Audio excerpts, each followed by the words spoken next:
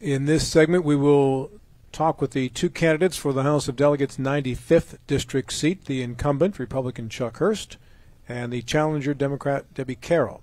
Each of you will get a minute for an opening statement, and we'll reverse the order for the closing statements. And you can be a little bit loose with that minute. Doesn't have to be exactly 60 seconds. We can work with you on that one. And in between, you'll get questions from our panel, retired Admiral, former Berkeley County Commission President Bill Stubblefield, and New York Times bestselling author and retired safety engineer and former firefighter John Gilstrap. They'll ask you questions. You get a minute to 2 minutes for those responses as well. If during the course of a response or a point that you're making you invoke your opponent's name or a policy, they have the right to respond following the conclusion of your thought on the point that you were making. Now we will begin. We'll ask you to keep those responses, as I said, to 1 to 2 minutes, including your direct response if your name is brought up. Now we will begin with opening statements, and for the opening statement, we'll begin first with the incumbent Delegate Chuck Horst. Thank you, Rob. I'd like to thank WR&R for hosting this event and our audience that's watching. My name is Chuck Horst. I'm delegate and Republican candidate for the Delegate District 95th. I've been a Berkeley County resident for 50-plus years. I'm a staunch supporter of the Second Amendment, which is actually the issue that got me involved in politics originally. And if reelected, I would continue to advocate for the Second Amendment, and I would advocate for business policies to create a better business climate in the state of West Virginia. We've seen some progress there, and with what we've seen, we've been able to reduce income tax at the state income tax by thus far 27.25%. Along with that, we have also reduced the, or not reduced, but a refundable rebate of vehicle property tax, and also a refundable rebate of 50% of small business equipment and inventory tax, which I think is a great thing.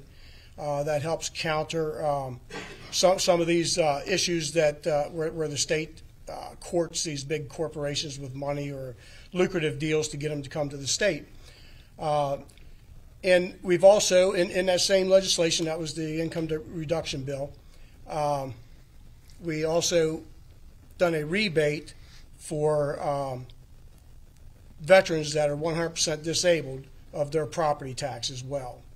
And my point to this is many of the policies that we have instituted over the past few years since I've been in the legislature and some before has led to much of this surplus money that we've had that we've been able to use for other things, better funding. We've actually funded about $150 million additional every year that I've been in the legislature to the roads in the back of the budget.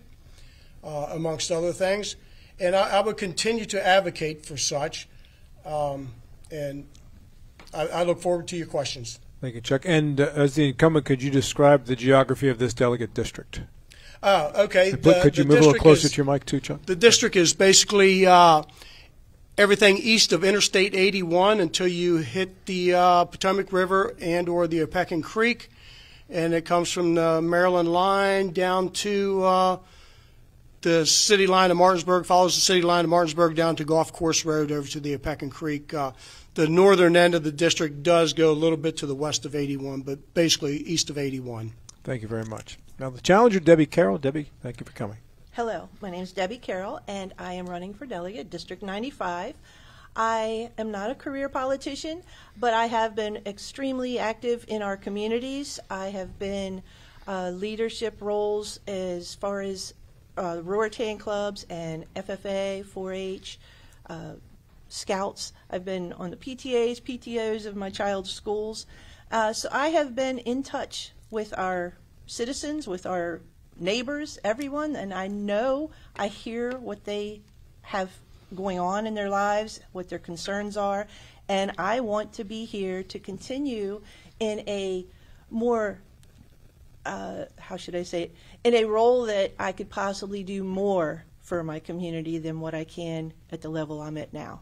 So I want to help our teachers, I believe that education is super important, and right now, as was said earlier in the day, our schools are ranked pretty much dead last. We need to do something. It's not fair to our students, and I'm here for supporting higher pay, even if it's locality pay, for the teachers and for the local civil servants, and I want to improve our infrastructure.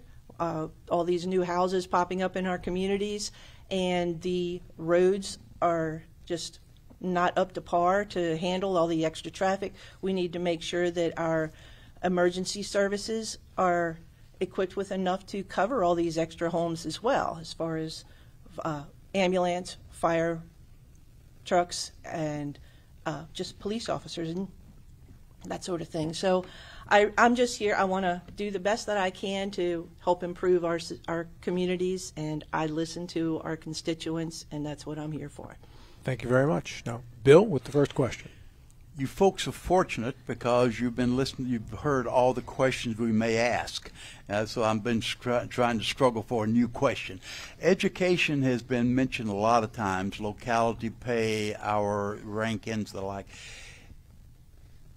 As a legislator, what should the legislators do to take a comprehensive, and the emphasis is on comprehensive, not just one little small nugget, but the comprehensive review of our educational system to provide some solutions to correct the problems that we face? And I'll start with the incumbent first. Oh, thank you, Bill.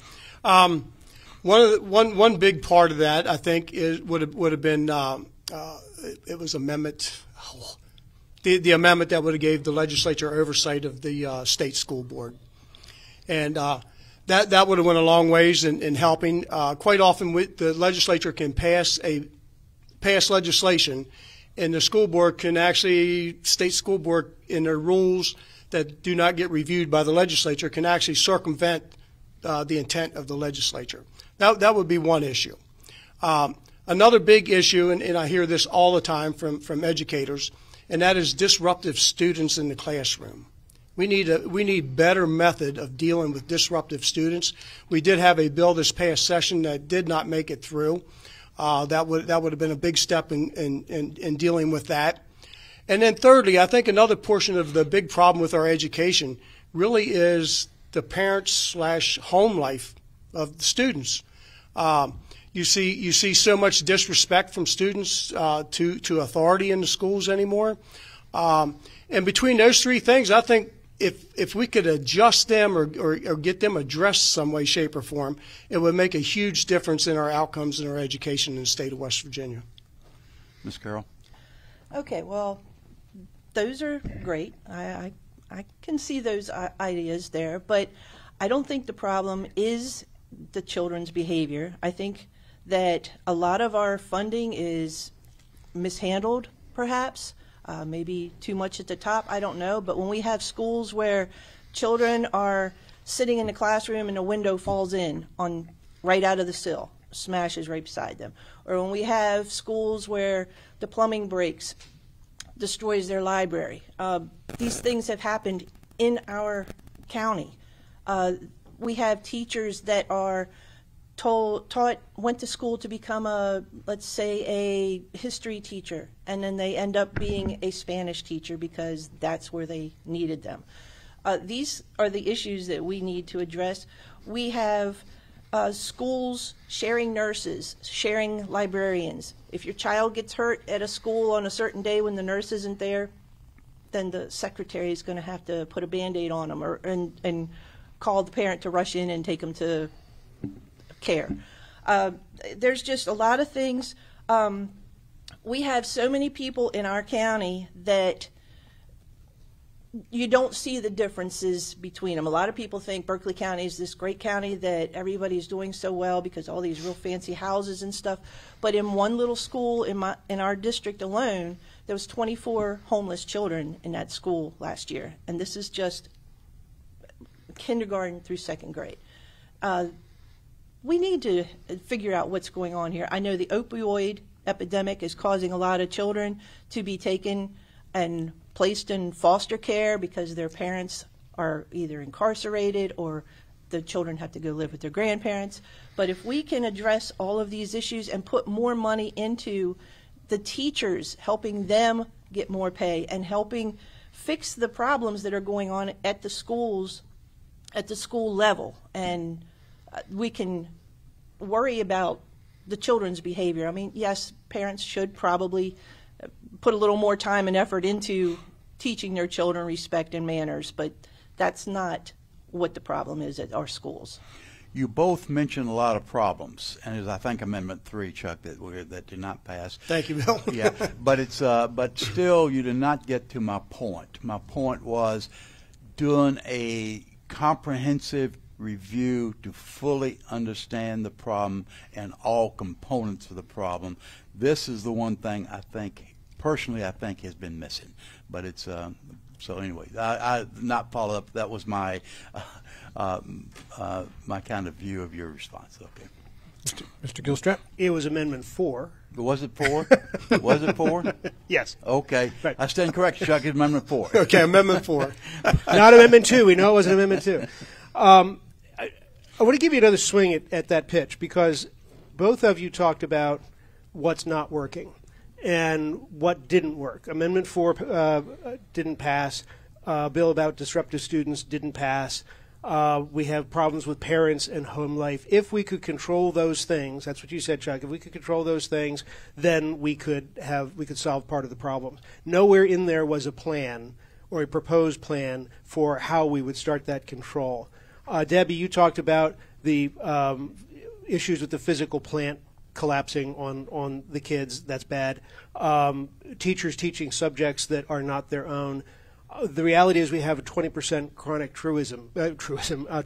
truancy rate throughout the state.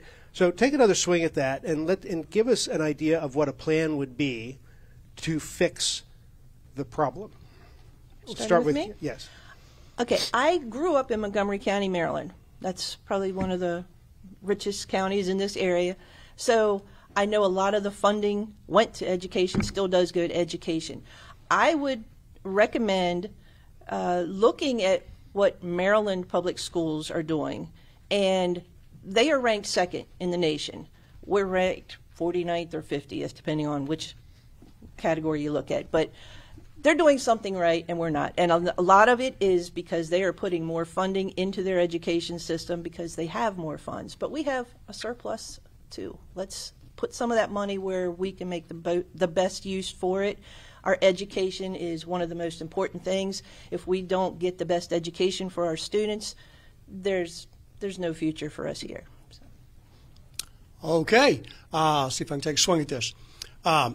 Certainly, money is an issue with the teachers, especially here in the Eastern Panhandle.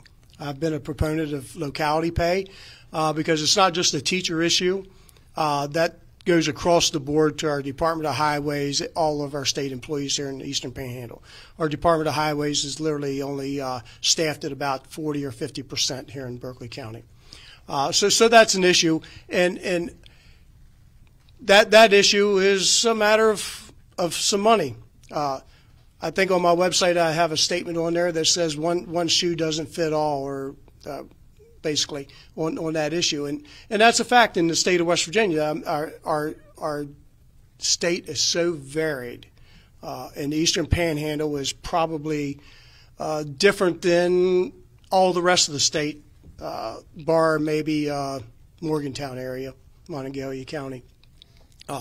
So that money could help that. Locality pay is the issue there, and that's been a tough nut to crack in the legislature because you have so many in rural counties, so many delegates, senators from rural counties that they want literally the same for their folks.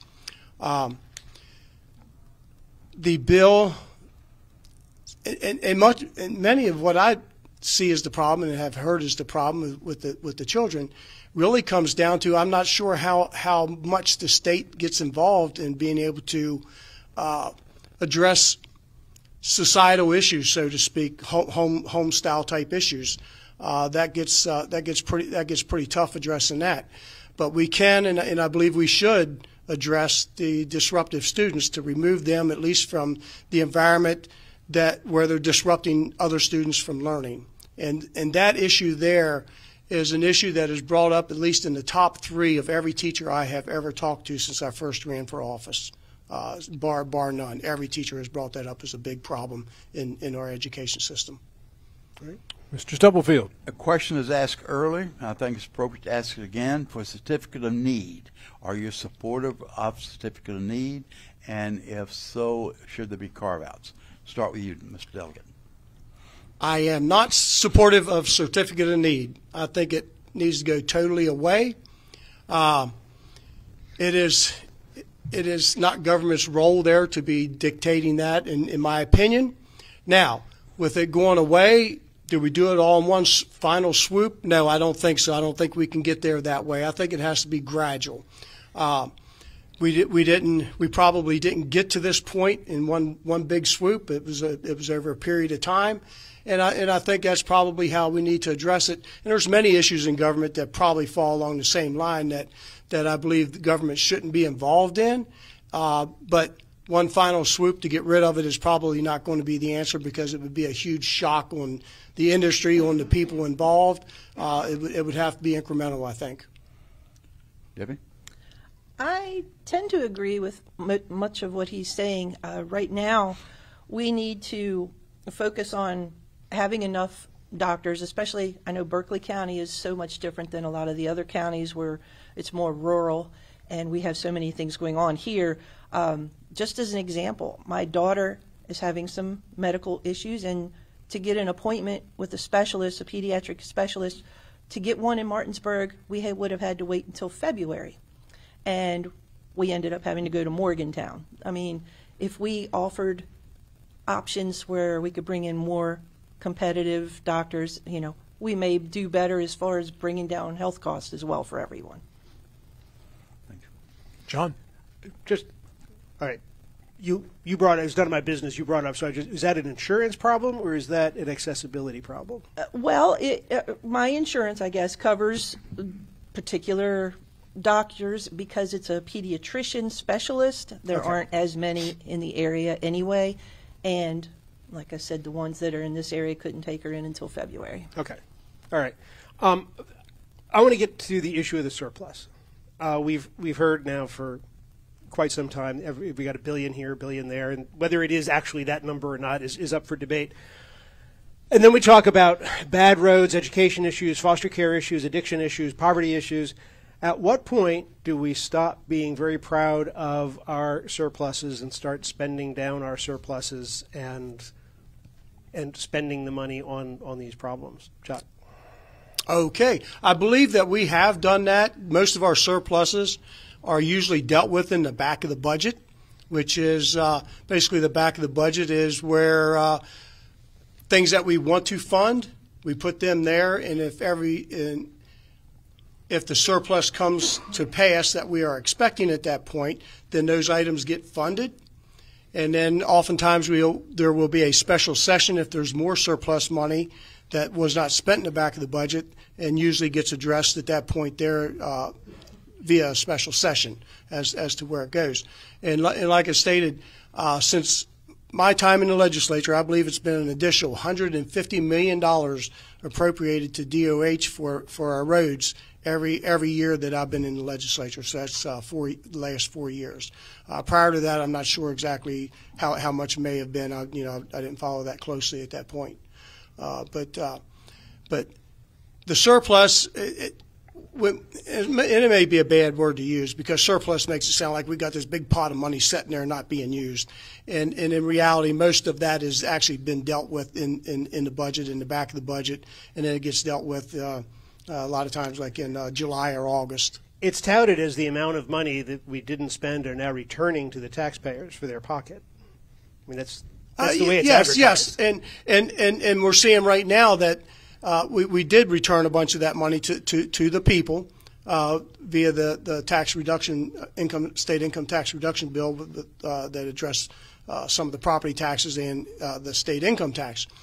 And what we're seeing now is we're not seeing those big surpluses forming right now that we have seen in the past.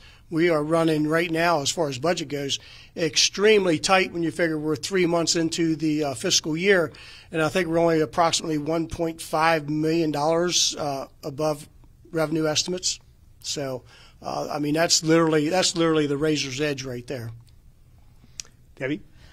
I think that one of the biggest issues that we are having problems with is the opioid epidemic, and that causes strain on so many different aspects of our lives.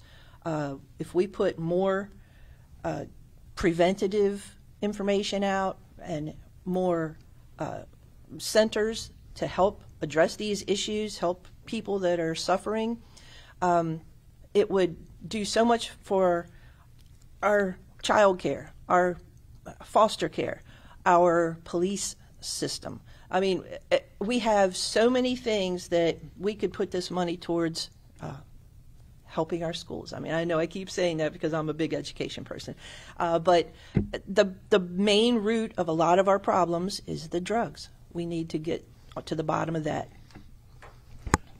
Yeah, building upon the question that John asked, especially you, Chuck, you make the distinction between the back of the budget and the front of the budget. And the front of the budget would cover such things as the salaries or pay for our state employees, including teachers. We're continually hearing that our teachers are underpaid, our state employees are underpaid. How do you reconcile the fact they're underpaid with this continual surplus of the budget? That implies not enough is being given on the front end of the budget to compensate to be competitive in the pay. Okay, and again, that comes to how varied our state is, really. Many of the areas of the state, teachers and highway workers are actually making pretty good wages. Here in Eastern Panhandle, that doesn't hold true because of all the competition that we have with Virginia, especially Northern Virginia, Maryland, Hagerstown, Frederick, even Baltimore, D.C. area. And in fact, a lot of our growth initially started in this area because of being a bedroom community for those that were working for the government and other agencies down around the Washington, D.C. area. They liked the much cheaper taxes in the state of West Virginia, and that actually started burdening our schools even more and drove up cost of everything over time. And now we have this little island here we call the Eastern Panhandle that is totally different than pretty much the rest of the state, with the exception of perhaps Monongalia County, which is having pretty decent growth as well. But Berkeley County, I believe, is the #1 growth county in the state of West Virginia. And to bring our people in this area here wages up to where they should be, if we had to do that across the state, I don't know, the budget surpluses that we had in the past would have been enough to really even do that when you're talking about statewide. That's why something along the lines of some sort of a locality pay or a housing allowance for say certain areas of the state, growth areas, I think makes a lot of sense. Locality pay we've been talking about for 15, 20 years. I'm not sure we're much closer now than we were 15, 20 years ago. Hopefully we are. Ms. Carroll, would you care to respond? I sure will. I also agree we should do something about locality pay. I know everyone needs more money, but right now our teachers can go 20 miles in multiple directions and make $20,000 more per year. Same is true for our bus drivers. Every week I get notices in the morning, such and such bus is not operating, what have you. We have billboards that come in from other counties advertising, come work for us. It's just not, and I'm talking other counties from other states. I'm sorry, should have been more clear on that. So yes, we definitely need to see if we can't get in a locality pay. You have a follow-up, Bill? No, I was going to say, the response with locality pay or invoking locality pay is, to me, kind of an excuse not to look for other ways to increase the salaries. I've been hearing we'll go locality pay for several years now. Still, our teacher salaries, our our employees are getting farther and farther behind. Locality pay may happen. It hasn't happened. I would like to look for something that would be more meaningful than just invoking we'll get locality pay. In response to that, Chuck? I would add, I believe that the county can fund a little bit more of that probably. I think there is method for that to happen. And just like everything else, it invokes that three-letter word that everybody hates, and that's tax. So, if we really want to do it, I believe some of it can be done via taxes, via levies on property tax. And increasing the local share may be an idea as well. Correct. That's been talked about. Right. It's time to go to closing statements now, so we'll go in inverse order of the opening statements. So, Debbie, you'll go first on the closing statements. Okay. Well, I thank you again for having me here, and I hope that when you go to vote, you will think about everything that we need in our county that has not happened, that we've been sending our representatives up there and hoping that they're doing the right decisions that we ask them to do. I'm here for women's rights. I know that's a big issue. No one asked me anything about that, but I'm definitely here because I think that the government does not belong in making our decisions for our personal lives. And I hope that you will remember me, and I will stand for you, and I am always available to listen to your concerns and get to the bottom of things. Thank you. You're welcome. And if you wanted to expand on the women's rights point that you were making, go ahead, Debbie. I'll give you another minute. Oh, I'm sorry. Okay, sure. Yes. I mean, I just, there's just too many things going on. We have children being brought into the world that because of the mom not being able to afford another child, they're ending up in the foster care. People say, oh, well, that's okay, we'll adopt them. But there's 6,000 kids in foster care right now waiting to be adopted. We can't force a person that has been raped to carry a baby. We can't expect them to not have harsh feelings. And I know everybody wants to love their child, but when something horrible happens, you can't, if a little child is raped, do you expect her to have to carry a baby to term? So, I mean, there's just so many things. I don't want to keep going on because I know I'm over my time now, but please, okay. I do, there's too many risks involved with women's rights when there are miscarriages and that sort of thing. We're losing OBGYNs because they're afraid to do procedures or anything here because they could be charged. And Chuck, if you want to address any of that before you go into your closing statement, go right ahead. Yeah, sure. I'll say something about that. West Virginia, and I was a part of that, did pass legislation that restricted abortions, pretty strong restrictions, I suppose. However, much of what my opponent was saying there is not actually restricted. There are exceptions for rape and incest in that legislation. I personally was against that, but that's what the consensus was of the House and the legislature. And the very idea that a miscarriage cannot be dealt with by a physician is just ludicrous. I mean, it's and we often hear also that we put the life of the mother at risk because a doctor won't do a certain procedure because it could be classed as an abortion, which is also false. Any time the mother's life is in danger, the mother's life is first and foremost. The fetus would be secondary. So if it required an abortion to save the mother's life, that would absolutely be appropriate at that point. But the onus is actually, it's always to protect life, is to try to protect the fetus. But if that's not viable or feasible, well then an abortion would be acceptable in those circumstances. If you want to move into your closing statement, go right ahead. Or if that serves as your closing sure. statement, that's up to you. Yeah, that's fine. I'd just like to let everybody know I'm very liberty-minded. And what I mean by liberty-minded is less government is better. However, since getting elected, I have also realized that sometimes you just can't go back to where I'd like to see things. And I mentioned that a little bit ago with certificate of need. When you have people relying on what the laws currently are, and then to just strike something all the way out is generally not feasible. So I'm a realist when it comes to that, and I support moving towards those type goals of less government intrusion. And on my website, charleshorst.com, that's HORST, there's a little more information there about things that I have stood for in the past since I've been in the legislature, and some issues that I'm working on right now that I consider liberty-type issues. Some description of them that's a little bit too long to go through here in closing statement for sure.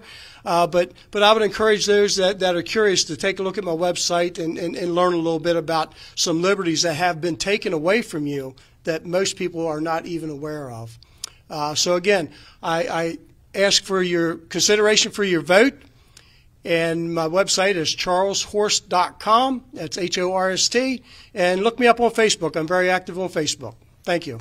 Thank you both very much, and I would encourage you both to come back on the show again before Election Day. I think there was some more stuff you wanted to say there too, Debbie. We could certainly get to that in a more expanded format on the show before Election Day. Both of you, best of luck to you, and thank you for coming. Okay. Thank you. Thank you. We'll be back.